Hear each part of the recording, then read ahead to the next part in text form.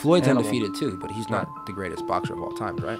It's arguable he is. He's been hit hard maybe 4 times his whole fucking career. Right. You stop and think about how many fights he fought against great elite defense. guys. Amazing. Not just great defense, like the best defense of all time. Yeah. You're talking about a guy who's fought everybody. He fought Canelo, he fought Pacquiao. Maybe he didn't fight Pacquiao when he was in his prime, and maybe he fought Canelo when he was young and made him cut extra weight. But at the end of the day, That's part of being a fighter, though, right? Yeah, at the end of the day, the fucking guy's 49 in Conor McGregor. Right. That's what he is. That's what I say.